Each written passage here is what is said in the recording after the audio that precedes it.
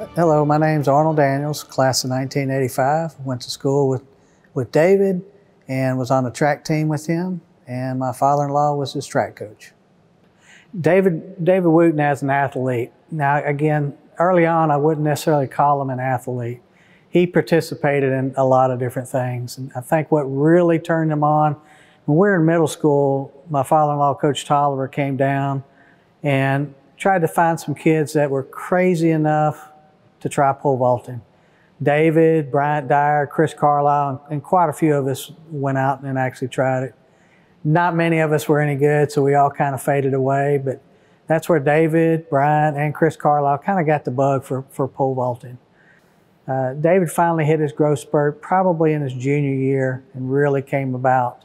Started getting stronger, not necessarily faster, but at least stronger, and a little bit more fearless, and was able to go to the stronger heights. So his senior year, things started changing a little bit more. Both him and Bryant tended to trade off who was winning each meet. I think almost every meet they tended to win one.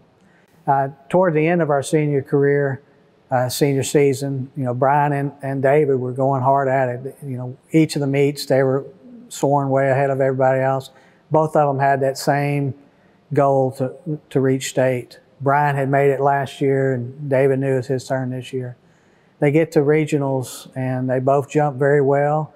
David ended up making it to state, and Bryant went as an alternate. He came in third that year at region. So David did everything he could. He knew that whatever coach would tell him to do, he would work hard at it, and he was able to come away with the bronze medal that year at state. So I think one of the biggest reasons that David was successful as a pole vaulter, and really probably successful in his career afterwards, is that he was a very hard worker, and he knew that whenever he went to people for advice, he would take that advice and work hard at whatever recommendations that they gave him. And as he got older, he also got stronger. He got mentally more focused, and part of what really helped him is he really was a little bit fearless. So as he got higher, you get some vaulters that start getting a little nervous as they get 15, 16, 17 feet.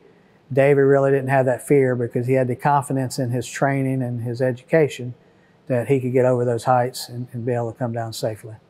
David was very special as a teammate. Not only was he always willing to give encouragement when he wasn't competing, but also he was always willing to, is there anything I can do to get better? So not only was he wanting to improve himself as a vaulter, but he would look to see if he could help out runners and other things.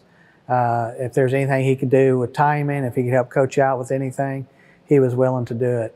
Now, after running the 400, he wasn't willing to go out and run for us anymore, but I think if coach had asked him and really needed him for a meet for us to win district, I think he'd have stepped up and ran again. David has told me multiple times through the years that if it hadn't been for Coach Tolliver, none of this would have happened.